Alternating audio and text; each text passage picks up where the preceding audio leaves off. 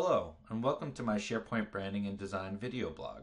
My name is Erik Swenson, and you can follow me at Twitter at ErikJSwenson or at my blog at ericswenson.blogspot.com. In this session today, I will be showing you how to reduce the size of a standard SharePoint 2010 and 2013 calendar views. Let's get started. First, let me show you how I created this site. Within here, I have 4 calendars. The first calendar have all of these events. Second calendar, third calendar, and then a calendar roll-up. This calendar roll-up is what we're going to use to display all the different overlays. So under Events,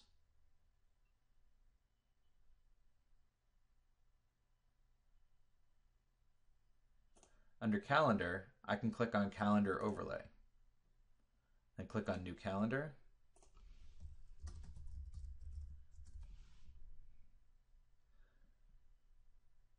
Choose the image, resolve, then click OK.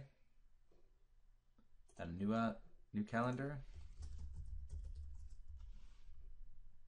Choose a different color. Click OK. And then add the third calendar.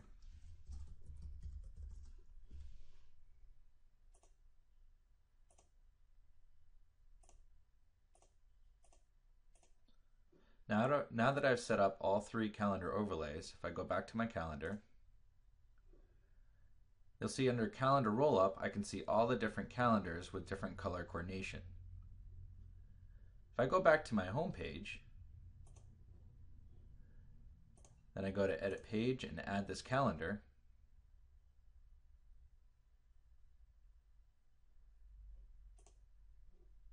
Do Calendar Rollup, Add. You won't actually see the overlay yet. What you'll need to do is actually modify the web part. Instead of Current View, choose Calendar, hit OK, and then click on OK.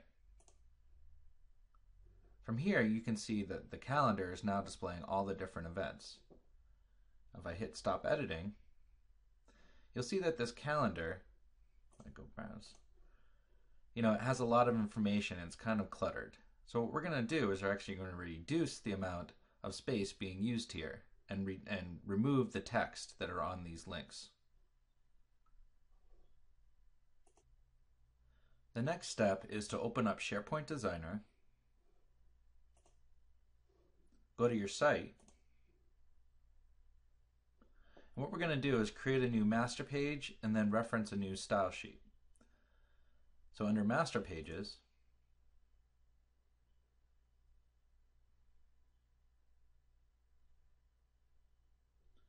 I'm going to right-click on V4, copy, paste, and I'm going to rename this.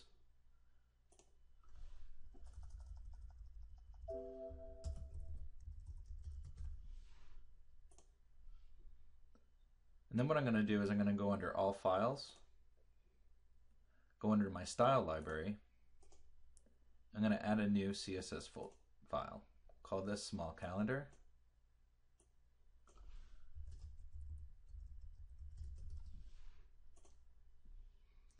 I'm going to open up this small calendar, edit the file,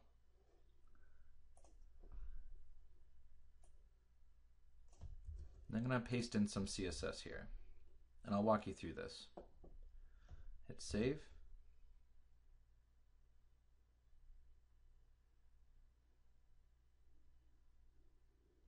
I'm going to go back to my master pages, right-click on and check out this small calendar, and then edit in advanced mode.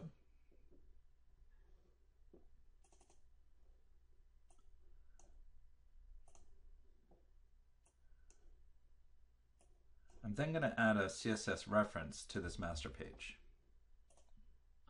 After the last control in the head, do a return, and we're going to add a CSS registration here. This registration is, and I'll post this on my blog as well, is going to the root site collection, into the style library, and then pointing to my small calendar.css.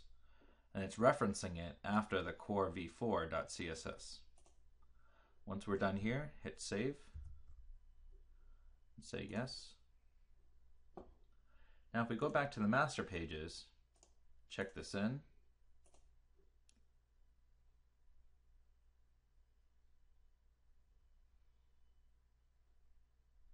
I'm going to right click and say set as default master page. I'm going to go back to my site and I'm going to refresh. And you'll notice my calendar is now very small, and it still keeps the color coordination, but it also reduces the amount of size. And depending upon the size of this web part zone, so if I collapse this,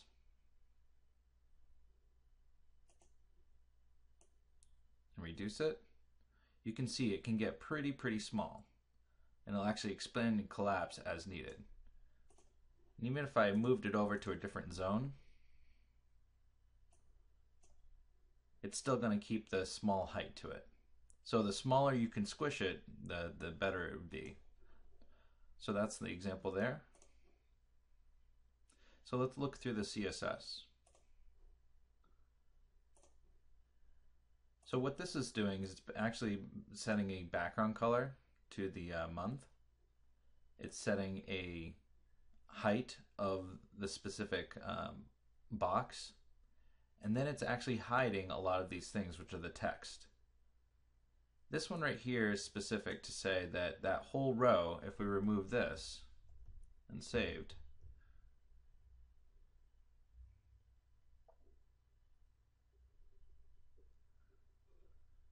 and refreshed,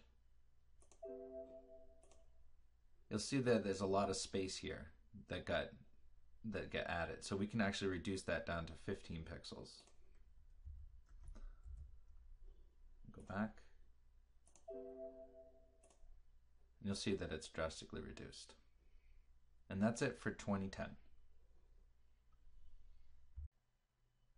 And now we're going to take a look at 2013. One thing to note with the previous approach of applying the CSS directly to the master page is that that's a very global change, so it's going to affect any of the calendars in full view.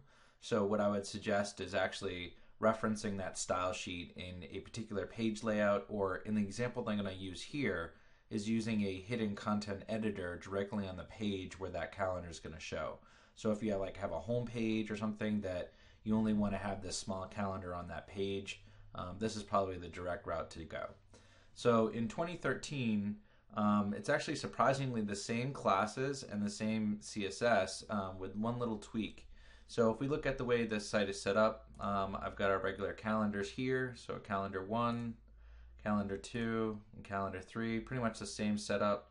And then I've done the same setup for the content roll-up. I won't bring you through that whole process, but if you look at this, I have my calendar overlays included in here. And here's just an example: calendar, color, and then location.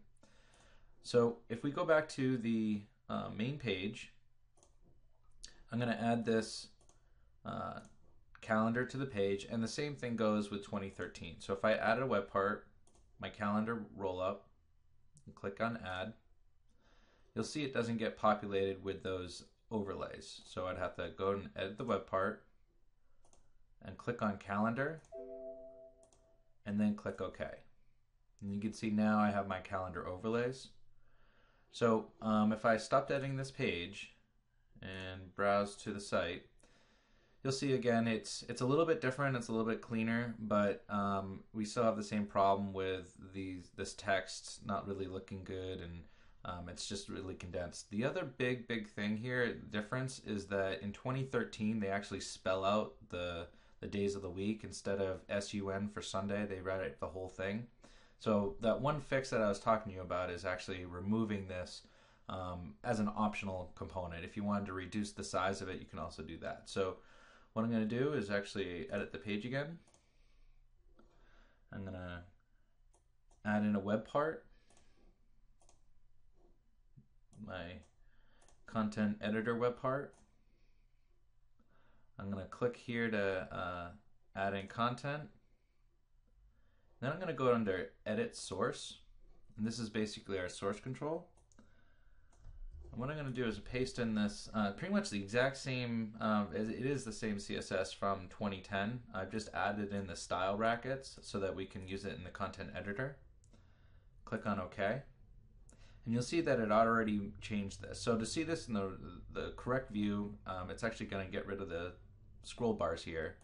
Under page, stop editing, and you'll see that this is what this looks like. So I'm actually going to edit the page again. I'm going to go back and add one more CSS property to this under edit source. And again, this will all be on my blog. So what this is going to do is actually going to set this top, the text on the top to display none. I'm going to hit OK. You can see it actually removed it there. And then I'm going to set this content editor, edit this, and under layout, I'm going to choose hidden so that we don't actually see it. And then at the very end, click OK. And then under page, we're going to stop editing. And you can see that the calendar is now really rolled up. And if I hover over individual items, I still get the previews of what they are from the different calendars. And if I wanted to go back, I could always go up to, and I could double click on an item and show me the calendar item. So it's actually pretty handy. That's pretty much it. Thanks for watching.